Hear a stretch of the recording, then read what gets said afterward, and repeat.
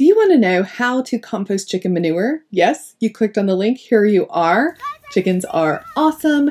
Eggs are incredible. And there's a lot of manure that you have to do something with. You can't put it right on your plants. It will burn them. You're going to compost it and turn it into beautiful black gold for your garden. Hi, I'm Amy Landers with GardensThatMatter.com, where we help families create beautiful, bountiful gardens together.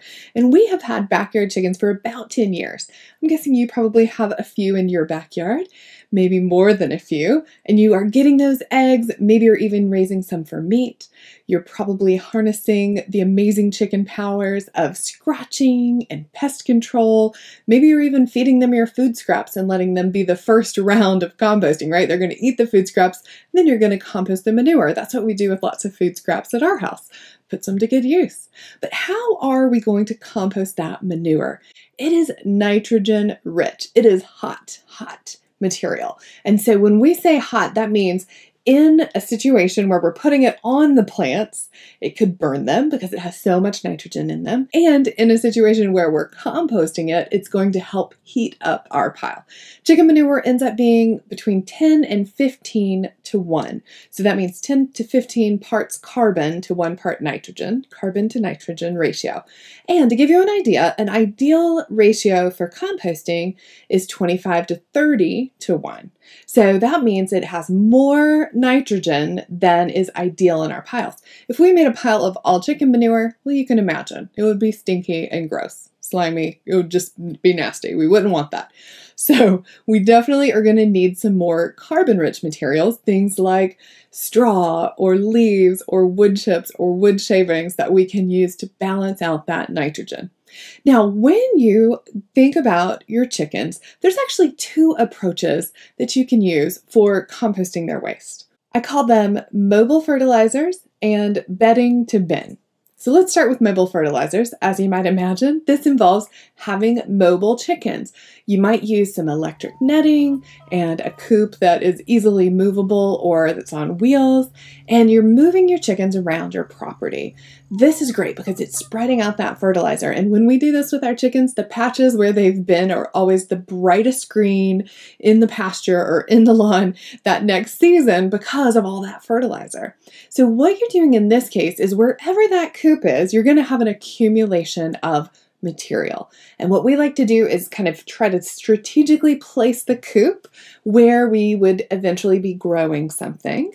And so we would use the bedding and the manure where the coop was. When we move it off, that bedding manure are going to stay behind. We're going to add some more cover material and just let it compost in place, kind of like a simple sheet mulch.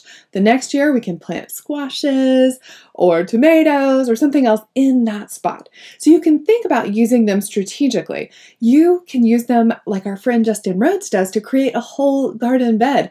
He rotates really intensively, puts the chickens on, they eat everything down, manure it, and then he comes in and plants and puts mulch down to help control some of the weeds, and he's ready to grow. The chickens have been mobile fertilizers and prepared that plot. So that's one approach to go with, especially if you have room to move them around your property.